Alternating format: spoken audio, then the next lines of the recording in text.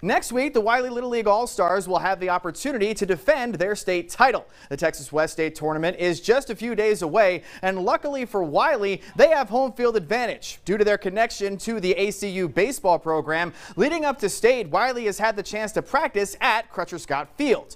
I think it's safe to say that most Little League teams don't have access to the fields and the facilities of a Division I college baseball program, and that's something these ball players are doing everything they can to take advantage of.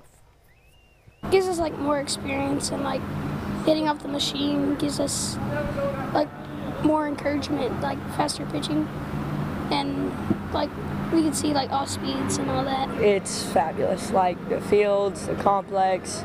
Coach McCarty is a great coach.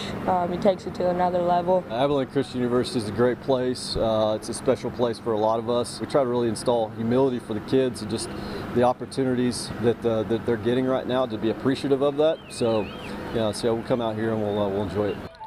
Wylie will be back out on the diamond next Friday in the first round of the Texas West Little League State Tournament. State will be held at the Wylie Little League fields over at Kirby Lake Park.